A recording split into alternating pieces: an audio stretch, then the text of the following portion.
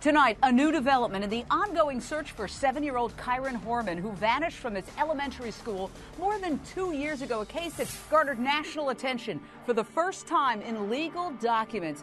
Somebody is now calling Kyron's stepmother, Terry Horman, a prime suspect in little Kyron's disappearance. And tonight, in an exclusive interview, I will get reaction from none other than Kyron's father, Kyron Horman. This very sad saga, this mystery, began June 4th, 2010.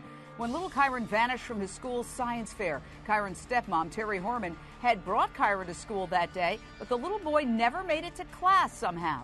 Kyron's parents never knew anything was wrong until Kyron didn't come home on the school bus that afternoon. At first, Kyron's parents, who were divorced and both remarried, appeared to be united in their search for Kyron, standing side by side at the news conference. But that would be the only time they would appear together. And now it's come to this. I believe that Terry Horman knows where Kyron is. I believe that Terry Horman is responsible for where my son is. Kyron's biological parents both believe that Terry Horman had something to do with their son's disappearance, although she has never been charged.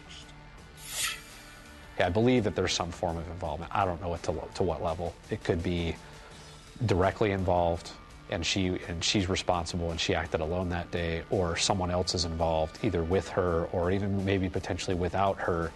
In light of something not breaking, coming forward quickly, this is going to be a marathon, not a sprint. This could go on for 2, 3, 4 years potentially without closure.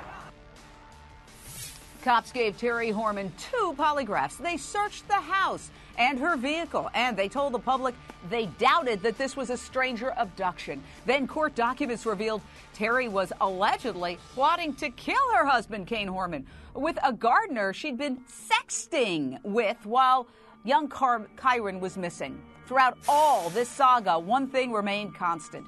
Terry Horman never spoke out about Kyron's disappearance. She never defended herself even.